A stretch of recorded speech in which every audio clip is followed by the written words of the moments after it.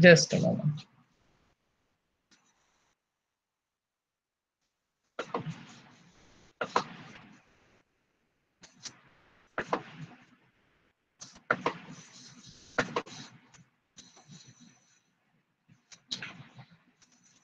Is the screen visible to all of you right now? Yes, ma'am. Okay, so today we will start with our last topic of this course, which is called the Introduction to Unsteady State Heat Transfer. Now, till now, whatever we have done have all been steady state problems. That means we had considered that the temperature at a given point and the heat flux, they did not change with time. No matter how much time what had elapsed, those values had remained constant once we reach steady state. Now, but in reality, we have several situations where this is not the case. That means the temperature at any point, that means at a fixed distance, might change as the time changes. And such processes are essentially known as the unsteady state heat transfer processes. But till now, we have not considered any of these unsteady state cases. But we will only do a little bit of this unsteady state processes, and that is why this section is called the Introduction to Unsteady State Processes. We can go a lot more deeper if you want to. I will do a bit, but of course, there's been much more that can be done. So for this section, if you want to look at a textbook, you can look at Gencoplis. I had sent you a soft copy of that book. And you can look at the unsteady state heat transfer section from Gencoplis more than any other textbook. So where is such unsteady state heat transfer processes important? Now, in the industrially, you will see that there are several heating and cooling problems where we see heat transfer, which is essentially unsteady state in nature. For example, if you go to any of these iron and steel industries or the metallurgical industries, you have studied probably the quenching process. What is quenching? You take a very hot body and you suddenly dip it in a very cold water or air or whatever, so that the temperature comes down very quickly. So when you have such quenching processes, there is not enough time to reach steady state. So the process that happens at that condition, or the cooling process, or in some cases also the heating process, these they follow unsteady state conditions. So we have to find out the time which is taken for the temperature of the body to come down to a certain value, or a body to get heated up to a certain value. Similarly, when we try to, in the food industry, when we are trying to preserve food, certain canned foods are suddenly heated by immersing it in steam baths. That means you introduce inside a steam bath very quickly, or you can quickly bring down the temperature by immersing it in cold water. The speed of these processes are always very high. Then, for example, in the paper industry, as we say, the logs of wood which are then used to convert it into paper, these are immersed or introduced inside steam baths before they are processed. So all of these processes which happen industrially can be categorized as unsteady state processes. So when you want to study unsteady state processes, there are two kinds of models which are involved. One is called the lumped parameter model, and one is called the distributed parameter model. Now let us try to understand a little bit about these two models. I will try to explain things to you as simply as I can. So in the lumped parameter model, let me just get the pointer. Okay. In the lumped parameter model, the temperature of the body is assumed to depend only on time and not on position. So what does it mean? Suppose we have a copper ball like this. So there could be two possibilities. The temperature can change with time and the temperature can change with position. So if you remember, when we were talking about, say, for example, in a steady state heat transfer through a wall, when we were talking about conduction, etc., what did we have? We had a constant temperature out here, and the temperature dropped across the wall, and it was a flat after that. So here what is happening, that the temperature was changing with respect to position. If this was x in the x direction, the temperature was changing with respect to position, but not changing with respect to time, since this was a steady state process. Now here, when we are talking about this copper wall, you can see that I have written a temperature of 70 degrees all at all places inside the copper wall. So what does that mean? That the temperature is same at different positions of the copper wall, but the temperature does not remain constant with time. So as time changes, this value of 70 degree will not remain constant, it will change. So it depends only on the time and not on the position. So if you measure the temperature at either this point or in the center or on this side, you will get the same temperature. So when you're trying to understand a body like this, by a model which is like this is called the lumped parameter model. So when is such a thing possible? This is one of the things that is that where you can have a successful use of a lump parameter model is when the size of the body is small. That means we do not have a big body where there could be a temperature variation. So size of the body is small, that could be one reason, or it can have very high thermal conductivities. So high thermal conductivity essentially means low resistance. So high thermal conductivity means heat gets transferred very easily inside the body, as a result of which the temperature more or less remains constant at every position inside the body. So the temperatures at different positions can be assumed to be equal and only vary with time. In the other model, which is called the distributed parameter model, the temperature in the system depends both on position as well as time. So this is if it's a piece of cooked food, you will see that the center, for example, is at a much lower temperature than the surface. So when you're baking a cake, you will see that the surface of the cake might get cooked, but the inside of the cake will not get cooked. So what we do is we insert some kind of a needle or something and take it out and see if the inside is cooked or not. So this is what it is, that there's a variation in temperature because of position, as well as there's a variation in temperature with respect to time. So if this is the initial condition, as the time increases, the temperature at each position will be different, and there will be a variation out here also. And with time, the temperatures are going to be changed, are different. So here in a distributed parameter model, the temperature of the system depends on both position as well as time. So now let us try to derive the unsteady state conduction equation. So we consider a cube, for example, and the size of the cube is delta x, this side is delta y, and this side is delta z. So these are the three, the lengths of the delta x, delta y, and delta z, the lengths of the three sides of the cube. And this is the x direction, obviously this is the y direction, and the perpendicular to that is the z direction. Now let us consider the rate of heat flow only in the x direction. So this is where the heat enters this cube. The rate of heat flow is qx, because this subscript x denotes the x direction, and this x out here denotes the position at which we are considering the heat flow. So this is qx at position x, and the heat that goes out of this cube is qx at x plus delta x. Now the x now if I look at it, what is qx? Qx is equal to minus ka del t del x. Why del t del x? Because all the other variables, that is y, z, and t, that is time, is constant at this position. So this is the rate of heat conduction that is happening in the x direction. Now let us try to make a heat balance on this particular cube. Now we are considering unsteady state systems, you remember that. So the rate of heat input is equal to qx at x, which can be written as minus k, instead of a, which is area. What is the area which is perpendicular to the rate of heat flow? The area is delta y into delta z. That is the area which is perpendicular to the rate of heat flow, into del t del x at position x.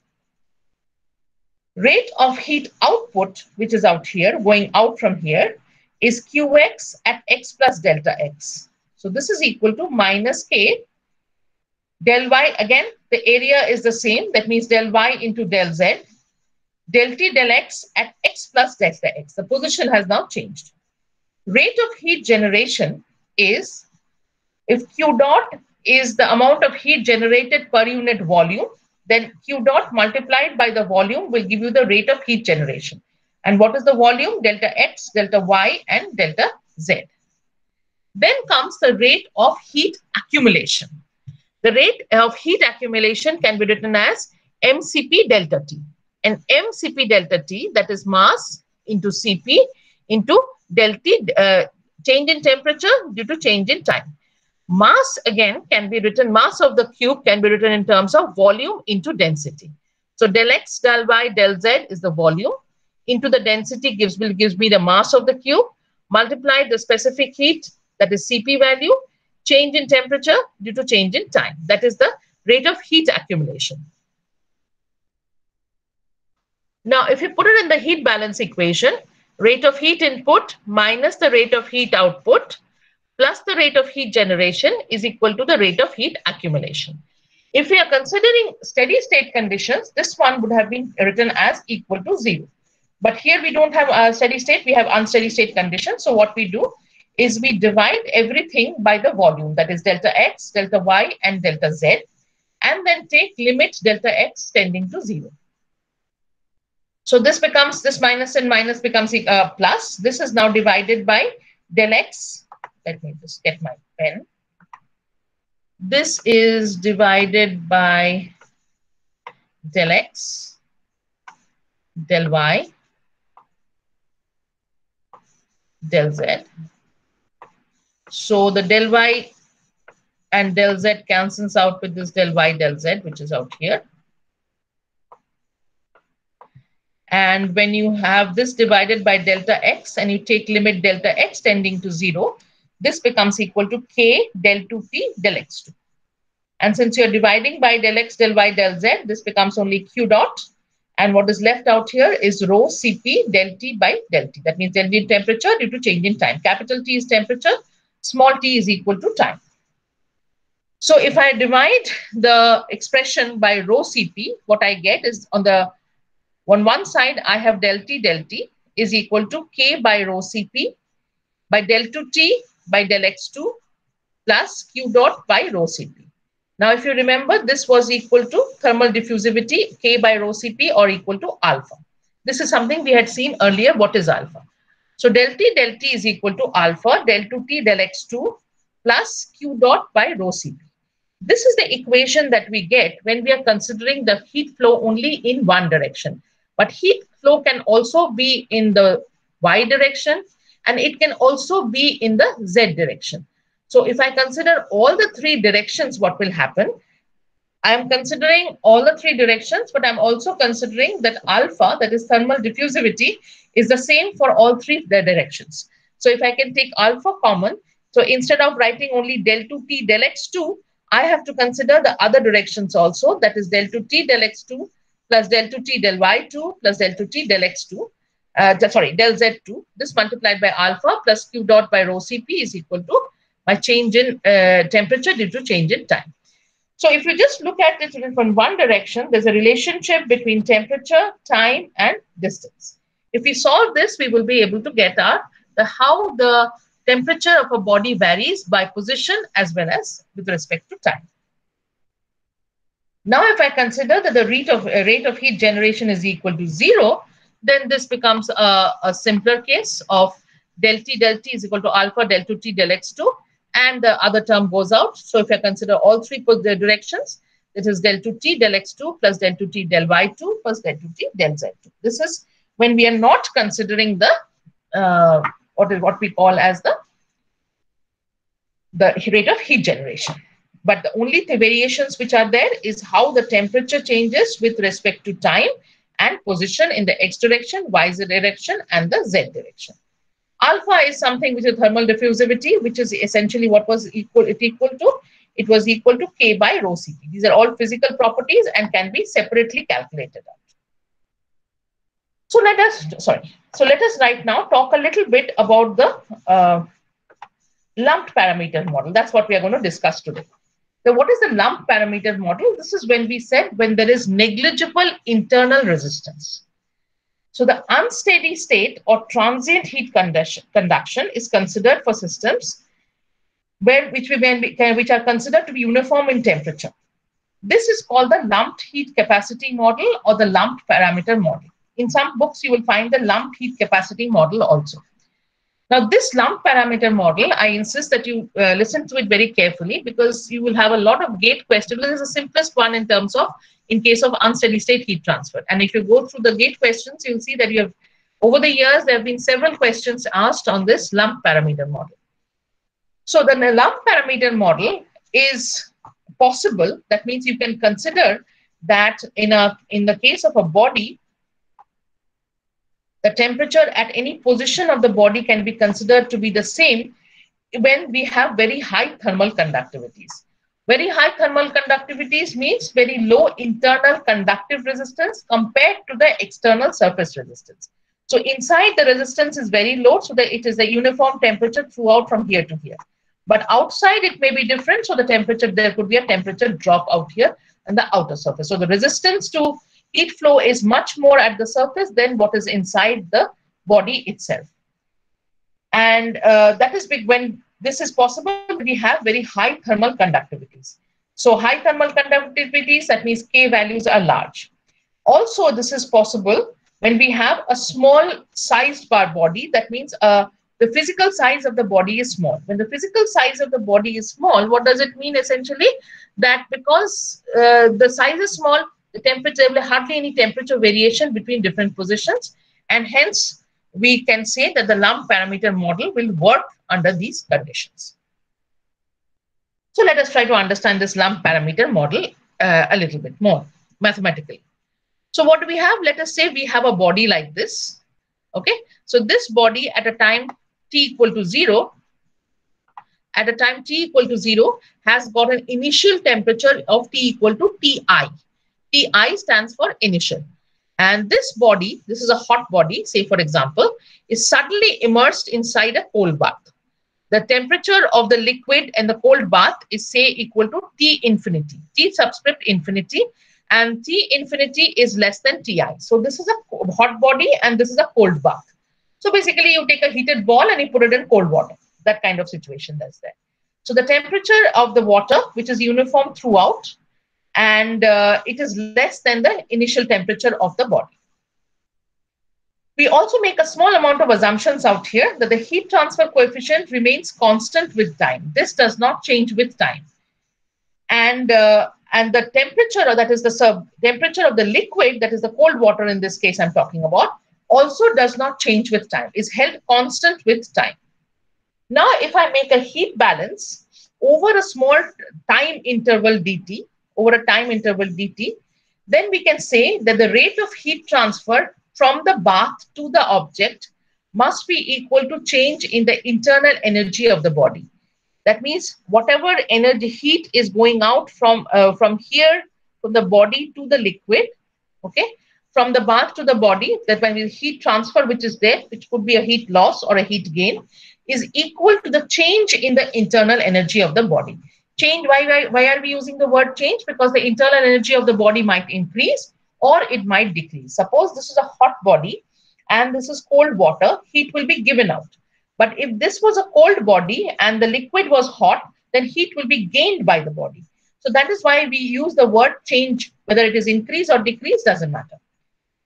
So suppose this solid body has got a volume of V, the area equal to A, density is rho, heat capacity is Cp, then the heat balance can be written as HA T infinity minus T. T infinity is the temperature of the liquid, T is the temperature of the body, for example. H, it's a heat transfer coefficient, A is the area. So this is the rate at which the rate of heat transfer from the bath to the object. And this is the rate of increase in the internal energy of the body. That means M Cp dt by dt. So M is written as rho into V of the body into specific heat of the body, change in temperature due to change in time. So if we write all the temperature terms, take the temperature terms to one side, that is dt divided by T infinity minus T. That means we're taking it this side. And so this HA is now divided by rho V into Cp. And we can take the dt to the left hand side. Now if I integrate it from the time equal to 0, where my temperature is equal to Ti, initial temperature, yahan pe jo, whatever I had told you, that at initial temperature, T is equal to Ti, and at time equal to T, the temperature becomes any value of T. So if I integrate this, obviously this becomes minus ln T infinity minus T. If I put the limits and remove the minus sign, then this becomes ln T infinity minus Ti divided by T infinity minus T. And this is equal to HA rho V Cp. Integrate this and we get a value of T. Now what I do is that I can flip the denominator and the numerator and flip the left hand side and the right hand side. So this becomes T minus T infinity and this becomes Ti minus T infinity. Why is that? Because it's a hot body, I said, and so T infinity has got a smaller value. We wanted to have a positive number out here. And because we have switched the numerator and the denominator, we come up with a negative sign out here. So this becomes e to the power minus HA rho VCP into T. So this expression is known as the lump parameter model. So what does this expression give us? See, HA rho VCP, these are physical properties and this is the heat transfer coefficient. So how does the temperature change with respect to time? Out here you notice that there is no position term, because lump parameter model assumes that there is no change in the temperature because of position. The only change is because of time. So how does the temperature change due to change in time? So I've rewritten this again out here. That is T minus T infinity, Ti minus T infinity is equal to e to the power minus HA rho VCP into T. So this HA rho VCP together is written as a value of B. So if you see that B into T gives, it is epsilon exponential to the power of B into T. So B will have a unit of 1 by T. And hence it is known as the time constant. The reciprocal of B has a time unit, and hence this is called, B is known as a time constant. Now, if I plot the temperature, this is the initial temperature of my ball or my body, and this is the temperature of the liquid. And if you see that these are the, with respect to time, this is how it changes. How the temperature goes from the initial temperature to the temperature which is equal to the temperature of the liquid. So these different lines represent different values of B. And as the B value of B increases, you can see that the curvature becomes like this. So that means what? That if I take any time, draw a straight line, for example, let me just get my pen again. If I draw a line like this, what do I see? That this body reaches a temperature which is closer to the temperature of the liquid quicker or more quickly if the value of B is large. Larger the value of B, faster it will reach the temperature of the body. That means the cold body where it has been immersed. So let us see what we have written. The temperature of a body approaches the ambient temperature exponentially. All of these are exponential curves. The temperature of the body changes rapidly at the beginning, but slowly later on. So this change is much faster in the beginning, and slowly it becomes a more gentler slope as we go to larger times. The value of a large value of B indicates that the body approaches T infinity in a short time. That's what I said at any time if you do it. If the value of B is large, it will reach a temperature closer to the water temperature or liquid temperature if the value of B is large. The larger the value of exponent B, higher the rate of decay in temperature. That means faster will be the change in temperature. B is proportional to the surface area. B is proportional to the surface area, but inversely proportional to the mass and specific heat. So we can say, and this is not surprising because it takes longer to heat or cool a larger mass, especially when it has a large specific heat. So a body with a large specific heat or large Cp value, you will see, large Cp value will mean a small b. A small b means that it takes longer for the body to cool down or heat up. Similarly, if the body is a large body, that means it's a large mass, then what will happen is that the value of B will be small, and again, it will take a long time for it to get heated up or cooled down. This is something we have seen practically also happen, and we can now also see this in the mathematical expression that we have. So let us look at a couple of problems dealing with this lump parameter model. So let us see what this problem says. So this problem tells us a 2 kg copper ball at 200 degrees centigrade cools down in ambient air at 29 degrees centigrade.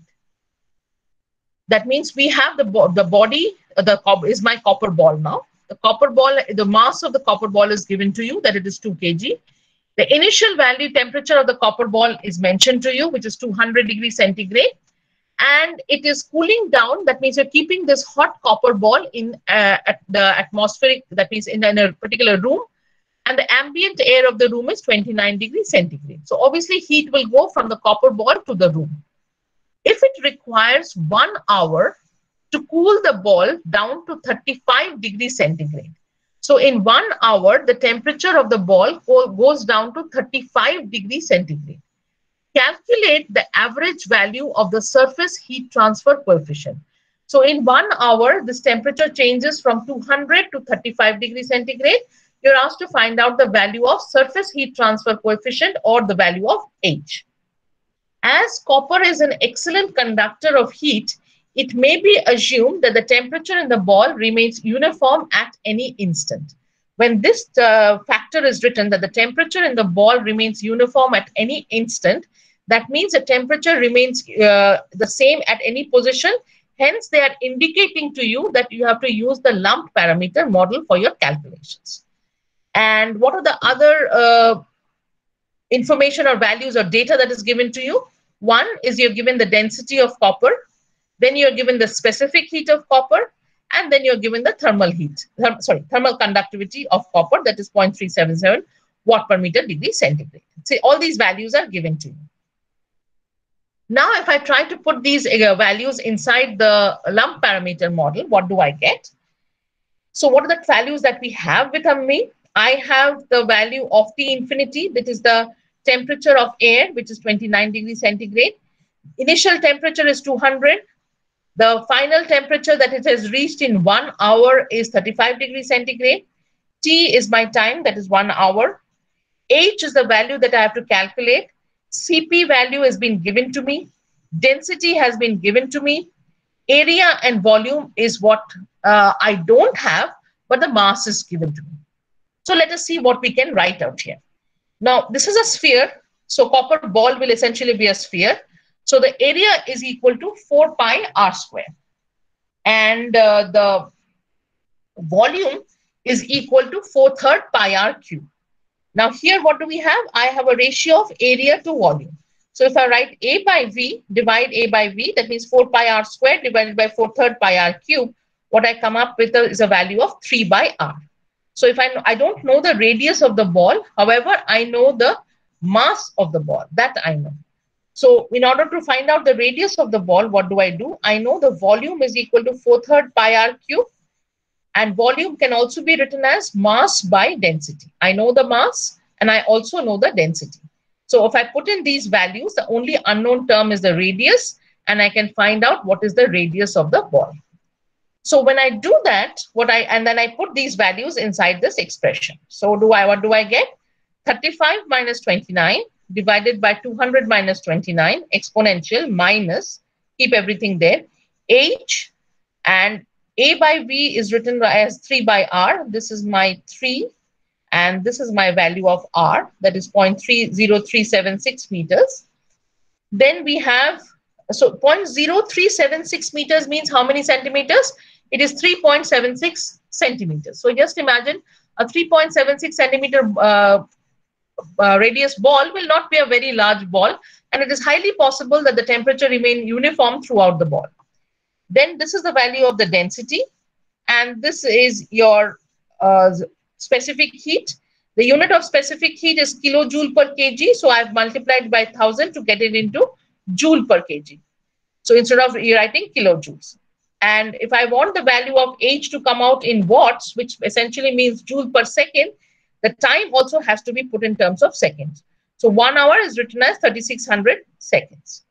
So if then I do the calculation, and my value of heat transfer coefficient comes out to be 39.98 watt per meter square degree centigrade. Oh, say degree centigrade should be the bottom, not the exponent out here.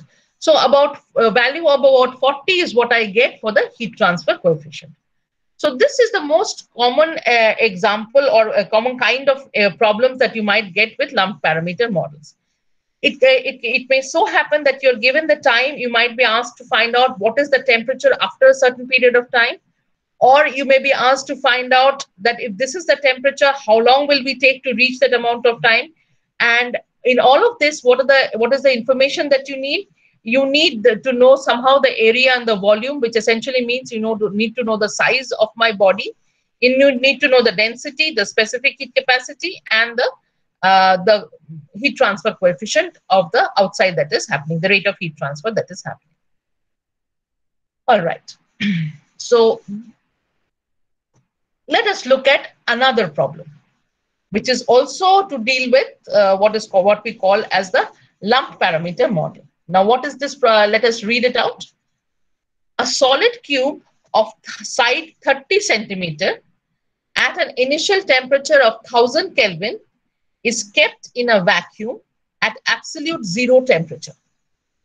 Calculate the time required to cool the cube to 500 Kelvin. And you're given the values of the density, the specific heat capacity, epsilon, that is emissivity, Stephens-Boltzmann's constant, sigma. Now, in this problem, what do we have again? This is a cube. Initial temperature of the cube is given. It is kept in vacuum and absolute zero. The moment this word vacuum comes into picture, you should realize that the rate of heat transfer cannot be by convection, and the only way heat can be transferred is by radiation, because otherwise conduction and convection does not happen through a vacuum. It needs a medium for heat to flow. Radiation is the only one which does not need any heat to flow. This is actually a gate problem. It's a very simple problem, but because they have put in the vacuum term out here, you have to remember that this expression or the relationship that we had developed for the lump parameter model, for example, let me go back and show you. This relationship we had developed saying that the rate of heat loss is equal to the change in the internal energy of the body. And this rate of heat loss was assumed by means of convection, because we are dropping this inside the liquid and either heat is gained or lost, whatever it is, but this is by means of convection. But when we have a vacuum, this is not possible. The rate of heat loss can only be by means of radiation. So this expression and the final expression cannot be used out here. So we have to make a start right from this position. When we make the heat balance, when we are using the rate of heat transfer by means of radiation. So you know the radiation, if it is whatever information, that means we are given out here, that is epsilon sigma A T to the power 4 minus TA to the power 4. This is the rate of heat transfer from a body by means of, from one body to another by means of radiation. We are not given any information about our view factor, etc. But you can understand that if I have a cube and it's radiating heat to the walls, whatever comes out of it will go to the wall. So the view factor will essentially become equal to 1. This is equal to the change in the internal energy of the body. So if we can write this out, we can see what values we have. We have the value of epsilon. We have the value of sigma. Since this is a cube, you know the area of the cube is equal to 6a squared, where a is the side of the cube. The size is given to me. So the area is also available to me. The temperature is something I do not know. The ambient temperature we know is absolute zero. So this is a value of 0 is equal to minus volume, that is 0.3 cube, because this is a cube and this is the size of the cube, that is 0.3 meters, into density, into Cp value, change units to joule per kg. So we multiply by 1000 is equal to change in temperature due to change in time. So if these are all numbers, so I can multiply these up. This large number multiplied by T to the power 4 is equal, sorry, not a large number actually, 10 to the power minus 9. So actually it's a very small number. Is into T to the power 4 is equal to minus 65610 del T by del T. Now you keep this del T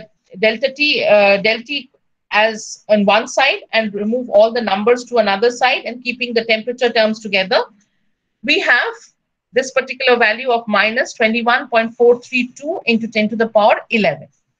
And you integrate it from dt by t to the power 4. And the initial temperature is 1000 Kelvin. You want the temperature to go down to 500 Kelvin. And you're trying to find out how long will it take. This is equal to 0 to t dt.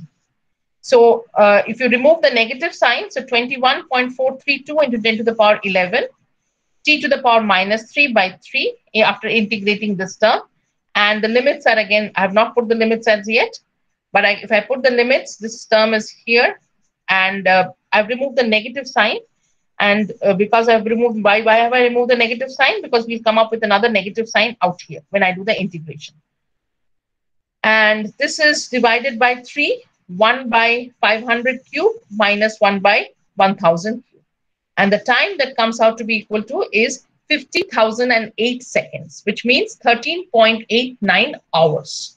So this is the time that will take for this cube to come down from a temperature of 1000 Kelvin to 500 Kelvin if you're just kept inside a room where the temperature is absolute zero. And the rate of heat transfer is only by means of radiation. Most of the times, the rate of heat transfer will be only by means of convection. There is no radiation involved. But because they have used the term vacuum out here, we immediately know that it cannot be by radiation, by convection. It will definitely be by means of radiation. And of course, the fact that Stephen Boltzmann's constant and epsilon is given to you is also a clue which leads you to solve the problem in a particular direction. Now, we have been saying that about this lumped parameter model, that we can use this lumped parameter model when the thermal conductivity is large or when the size of the body is small. Now, the small and large are very relative terms. You do not know what is large and what is small. So we have to find out that when is it possible for us to actually use the lump parameter model correctly, and under what conditions will that be not possible. So let us try to understand that a little bit. So what do we have out here? The lumped capacity type of analysis or the lump parameter model assumes a uniform temperature distribution throughout the solid body. That means the surface convection resistance is large compared to the internal conduction resistance. I had told you this a little while back also. So surface convective resistance is given by H and conductive resistance is given by K. So it has been seen that when the value of H into XL by K is less than 0.1, then we can successfully use the lump parameter model on a body. And what is XL? XL is the characteristic length or the characteristic dimension of the body. So if you remember your, what is this H into XL by K, this is called the Biot number. I have taught you Biot number before also. This is the ratio of the internal conduction resistance to the surface resistance. Internal conduction resistance can be written as 1 by K by XL, and this can be written by 1 by H. That we can get that 1 by H in the denominator, and we can take this K to the top, and then write this as 1 by X by K. That is the resistance to conduction is in the numerator, and the resistance to convection is in the denominator. Ratio of the internal conductant resistance to the surface convective resistance to heat transfer. So that is known as your Biot number. And if the value of the Biot number is less than 0.1, then we can say that the lump parameter model can be used for your system. If not, we cannot. So if you want to find out what is the value of XL, that is the characteristic dimension of the body, then XL is equal to V by A. That means for any body, this is the XL is the characteristic length given by the ratio of the volume to area. Now, for example, if you're talking about a sphere, the volume is equal to 4 pi r cubed by 3, and the area is 4 pi r squared. So this ratio comes out to be r by 3. If I have a long cylinder, that means we are talking about the area of the cylinder multiplied by the length of the cylinder. Then we have pi d squared by 4 cross-sectional area into the length, and this is the surface area is pi d into L. So length cancels out, pi cancels out, one of the d's cancel out. So what we are left with is d by 4. Either that means 1/4 of the diameter or half my radius. This is for a long cylinder. For a square rod, that means when we are talking about, this is my sphere, this is my long cylinder, and for a square rod essentially means if I have a rod like this and a square rod, something like this, and where x is half the thickness. So half the thickness out here is x here, and the total thickness or the total side is equal to 2x. So the volume is equal to 2x squared, when 2x is 2x into 2x, that means 2x squared, into the length, which is equal to L, which is out here. We have the L value, the length. And the area is equal to 4 times 2x plus 2x plus 2x plus 2x into F, perimeter into length. So if we cancel out this 2x terms with one of the 2x terms, the length with the length, and the 2 cancels out with 4, and which we are leaving only 2. So this is x by 2. So this is the value of my, these are the characteristic dimensions depending on what the shape of my body is. And if I put in the characteristic dimension and knowing my value of heat transfer coefficient and my thermal conductivity, and if this value is found to be less than 0.1, then we can say that we can successfully use the lump parameter model, otherwise not. So for a problem, when you want to know whether you can use the lump parameter, if they ask you, can you use the lump parameter model for this problem? What they want you to do is essentially they want you to calculate the Biot number and see whether the Biot number is equal to 0.1. For example, if I go back to this problem that we had done, yeah, this problem, if you look at the characteristic dimension of this, what was the characteristic dimension? If I want to calculate the Biot number for this problem, what was my Biot number? Once again, let me go back. H into XL by K.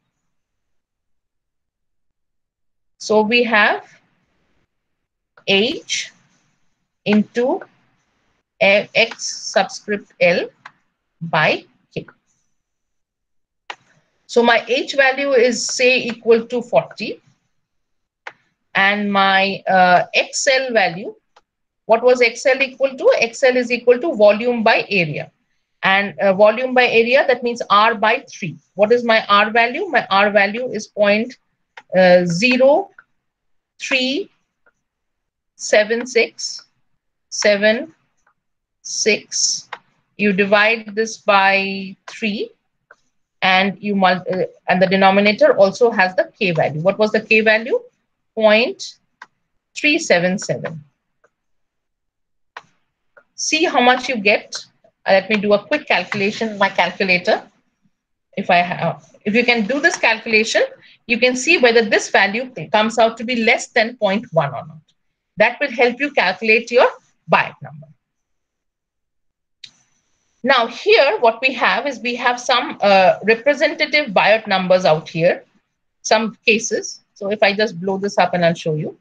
Suppose we have a 3 centimeter steel cube cooling in a room by means of air. So the K value is 40, H value is equal to 7, and the Biot number comes out to be 8.75 10 to the power minus 4, which is much less than 0.1, and hence you can happily use the lump parameter model to analyze such a system. Then we have a 5 centimeter long glass cylinder cooled by airstream, which is at a rate of 50 meters per second. In such a case, the Biot number comes out to be 2.81. Lump parameter model cannot be used. The third case is same situation as 2, that means a 5 centimeter cylinder, but instead of glass, we now have a copper cylinder. And because we have the copper cylinder, what happens is my K value has increased substantially. My H value has remained the same, but my K value has increased. And this leads to a value of the Biot number equal to 0.006. So this is again less than 0.1, and we can use the lump parameter model. Then we have a 3 centimeter hot copper cube submerged in water such that boiling occurs. In this case, we have very large H value, and the value of Banach number is not less than zero point 0.1, but close enough. That means 0.132. It will not be entirely accurate to use the lump parameter model, but it is not definitely as bad as this value of 2.81. So these, for any situation where you want to calculate whether the lump parameter model can be used or not, the first thing to do, it would be to calculate the Banach number if you have all the data with you, and find out whether it is giving you an accurate answer or not. If not, then we cannot use the lump parameter model, and then we have to use other models to tell us or give us how the temperature changes with respect to time as well as position. So for the unsteady state heat transfer using other geometries, I will start that in the next class, not today, on Thursday when we have a class at 12 o'clock. Otherwise, this is all I had wanted to tell you about the lump parameter model. And we did a couple of problems, and I will see what I can give you a problem sheet again to do this. So go through this. If you have any queries, questions, ask me. Do you have any problems, any questions you want to ask me right now? Anybody? Fine. In that case, I will stop sharing right now.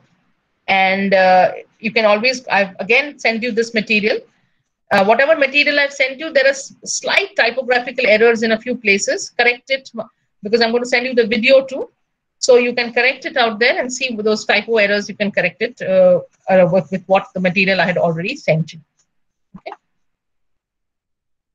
So in the next class, we will continue doing what we were doing. That means this chapter.